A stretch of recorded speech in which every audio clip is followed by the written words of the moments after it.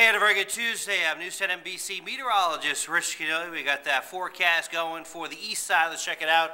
Community weather for today. You can see those temperatures will generally be in the 30s to near 40 degrees as we head into the afternoon. So not bad out there with lots of sunshine, and we'll drop back into the mid and upper 30s by 5 o'clock. All in all, nice day coming up for us here in western New York, including the east side.